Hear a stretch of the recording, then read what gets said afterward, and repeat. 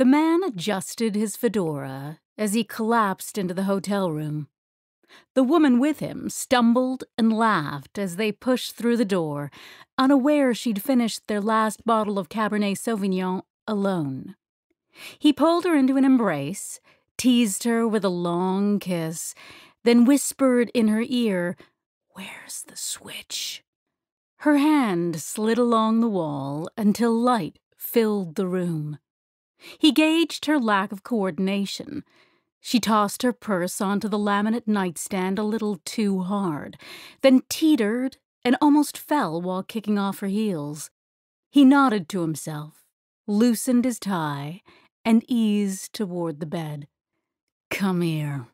His most charming smile slid over his face, and he extended his hand. "I can't wait any more." She met his gaze through lowered lashes and reached back to the zipper of her dress. "No, my love, I want to undress you." She ambled toward him, head tilted, and raised her hand to his. Humming a snippet of the last song they danced to at dinner, he twirled her in a slow circle, then drew her into his arms, her back to his chest. A soft moan escaped her lips as he kissed her neck and ran his hands down the sides of her body, then trailed a hand back up the smooth aubergine silk to cradle her breast. She gasped as he caressed her nipple. He pulled his tie past her cheek, smooth fingers stroking her skin as they slid by, and his teeth tugged at her earlobe. He gathered the thin, blonde hair off the nape of her neck with a single finger, brushed his lips against her exposed skin, then paused to drink in the woodsy notes of her perfume, mingling with the floral scent of her hair. His hand slipped from her breast to her elbow, and he pressed her closer, closing his eyes to relish the softness and warmth of her abdomen. "Ouch, darling, that's too tight." She gave a throaty laugh. He made no move to loosen the grip. With a pickpocket's light touch, he wound the tie, now draped around her neck, through the fingers of his free hand. Then he twisted with one fierce, swift pull. She tried to call out, but only managed a hoarse hiss. His wrist wrenched the joined ends a second time with a practiced swivel, then a third, driving the fabric deep into her flesh. Her body tensed and jerked, seeking any escape.